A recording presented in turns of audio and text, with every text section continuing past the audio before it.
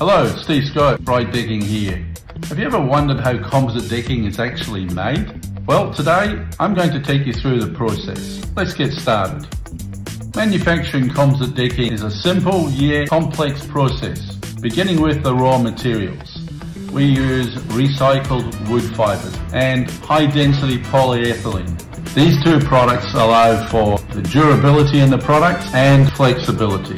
Other ingredients, obviously not in every board. We have bow rating, and it's not across every board, but should you require bow rating, we have it. 2, anti-slip. Very important, particularly we do a lot of nursings in kindergarten, schools, etc. And lastly, colour faster. The mix is now ready to be blown into the extruder, and it is blown in along a screw.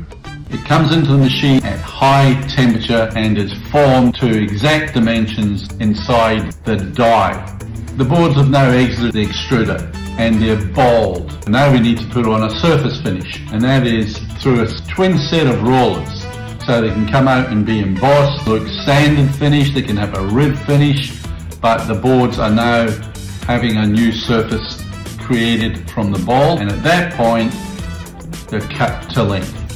There is one further step I haven't mentioned, that is post-production. So UV inhibitors have been introduced at this point, as have protective coatings. Like any other manufacturing process, quality control is critical, and we have vigorous testing done in a laboratory. At the same time, we can't wait for those test results to come back. So there is a quality control inside the factory at the time of production, because each board has an identifying mark. So the boards have been produced, we finally package them, and we ship them to warehouses Australia-wide.